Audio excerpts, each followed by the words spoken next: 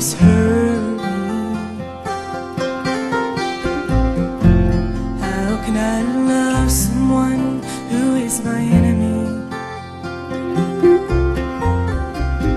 Can I just overlook it and let the healing begin? It's unlike me, but it's just a love healed. From the cross he said, forgive them, for they know not what they do. When he said it is finished, he made that possible for you. Calvary's where the 100 ends and forgiveness begins. It's unlike me,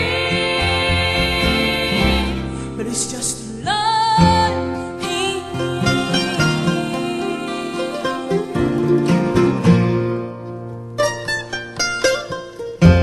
How can I forgive the past, just start all over?